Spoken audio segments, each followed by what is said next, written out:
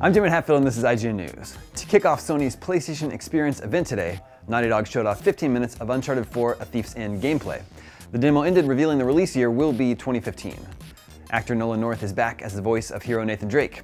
He now has a climbing spike he can use like a grappling hook. It looks a bit less obvious where you can climb, which makes the environment feel more natural. We also met a new character, Drake's older brother.